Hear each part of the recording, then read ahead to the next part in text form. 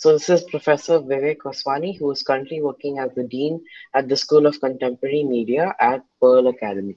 All right, so Vivek, can you give us a brief outline of your career and what your main motivation was to be a dean? And yeah, So I started as an actor. I started by doing theatre. I was in Campion School, in Cathedral School, and Pearl Padamsi took me on and made me do a whole bunch of theatre on the professional stage in English in Bombay. And I got to work with a lot of them. I got to work with Alec Padamsi. I got to work with Vijay Krishna. I got to work with Hosi Vasunia. I got to work with Ruby Patel. But there wasn't enough money, so I started acting in ad films.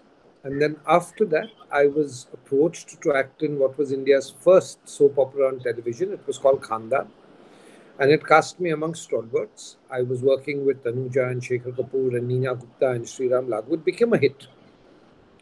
I moved on to acting in two or three major TV serials, but while I was doing that, I set up my own production company and I produced my own television serial, which was called Nai Dishaएं, which was a story of a boy who's on drugs, which led to me producing my first film, Gavahi, starring Zeenat Aman. It led to my second film, Patthar Ke Phool, in which I launched Raveena Tandon. It led to my third film, Raju Ban Gaya Gentleman, in which I launched Shah Rukh Khan.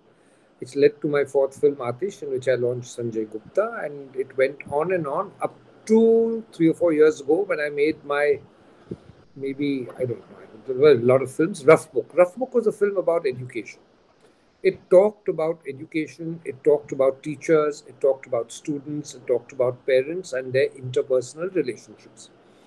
Rough Book actually broke the bank. I refused to put in the theaters. I created a new mode of distribution. I played it in schools, I played it in colleges. It's now on Amazon Prime for 4 years in a row. But Rough Book led to me being called by a lot of schools, colleges, academies, education institutes, uh, basically to talk to the students, guide them, and mentor them. Partly because of the things I said in the film, and partly because all my life I'd been making films with new directors, new actors, new technicians. All my assistants used to be new. They used to intern with me and then move on into getting successful careers.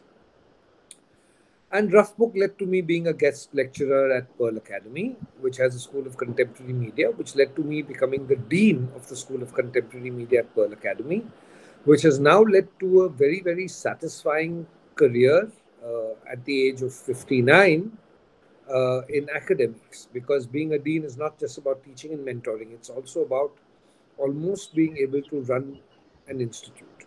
But while I do that, I also guide and mentor other children. I work with Shamak Davar's children at the Victory Arts Foundation. I am in talks with Netflix to do a show for them, one as an actor, one as a producer. And who knows what life is going to take me forward with. all right. Oh, How sorry. I Go got on, into go on. this, how I got into this, which is part of your question, I got into it because I hated academic studies. I just couldn't cope with it. I was the guy who said I would do science if there wasn't physics in it, and I would do commerce if there was no maths in it, and I would do arts if there was no history in it. So actually, getting away from academics, the only thing was acting, partly because it looked easy. It isn't. I know that now. And partly because it was an escape route, and Pearl offered me a job, and I was doing plays, and they were paying 50 rupees a show, but it was 50 rupees I was earning and bringing home when I was 16 years old. And the ad films used to pay 1,000 or 1,200 or 1,500 rupees, but in the early 80s, that was a fair amount of money. Khandan paid 700 rupees a day, which was a very big amount in the 80s. And then I went ahead and became a producer. And because I launched Shah Rukh Khan, I became a big producer. Because I launched Raveena Tandon, I made a film called Everybody Says I'm Fine in English, in which I launched a director called Rahul Bose. I made a tribute to R.D. Burman, directed by a debut director called Anant Mahadevan. I So it just, before I knew it, without even thinking, I went onwards and I realized that education may not be something that you get out of textbooks. It is something that you do and get and achieve when you live life to your fullest and when you don't say no to anything. So since I did not say no to anything, I said yes to being a producer when I didn't know how to produce. I thought the unit could eat food that my mother made at home. I didn't realize that 200 people, have a union meal. They need. I didn't know how to direct films or write films, but I wrote four of the films I produced. I don't know how to mentor people, but the only thing I could do was share experiences, work with them, and make sure that it became into a mutual effort. But today, all those who were assistants at some point, or all those whom I mentored, be it Ashutosh Gavarikar, who got Oscar nominated for Lagan, be it Sanjay Gupta, who's made a bunch of hugely successful films, including Kante, be it Sanjay Gadvi, who directed Dhoom and Dhoom 2, be it Rahul Bose, be it Anant Mahadevan, be it Mudassar Aziz, who's a Campion boy, whose last film was Pati Patni Aur Wo. I think it just sort of happened and I just didn't say no. I think the key words here is to say yes to life and everything sort of follows itself. All right. So, wow, what a career. All right. So, what guidance do you have for someone who looks to enter the film industry? The biggest guidance I would say is to understand what your job is. Everyone comes and says, we want to be an actor, for example. Nobody realizes that you don't get paid to act. You get paid to make a profit for your producer, which happens when your film gets distribution, and there are only 9 distributors. So your audience for your work is actually 9 people, which means you have to understand the business. And if you want to be a star, your job is to sell tickets, to sell territories, to sell rights to Netflix. Your job is not to just sit and act. If that was so easy, then every single person who acted would be a star. So the first guidance I give, understand the business. Really go inside and understand what your job is. You can't go to Jet Airways or to Air India and say, I want a job as a pilot. And they ask you what your job is, and you say, I don't know. Your job is to fly a plane. Now, whether you know how to fly the plane or you don't know how to fly the plane is a separate issue. But at least you know your job is to fly the plane, then you can learn how to be. Now, you think your job is acting. I don't understand it because if the director doesn't like a particular shot and the editor uses it, your performance is not in your hands. If you want to do a scene a certain way and the director makes you do it in a different way, it's not in your hands. Performing has got nothing to do with being an actor of caliber. That depends on the director. And I'm talking about films. I'm not talking about television and I'm not talking of theater.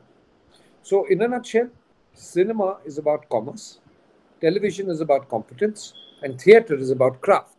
You have to make up your mind what you want to do and do it accordingly. Everyone thinks first we do theater and then we can sort of jump into doing films. It's not true. You have to understand that if you know how to drive a truck, you may not know how to drive a plane, and if you know how to drive a plane, you may not know how to drive a car.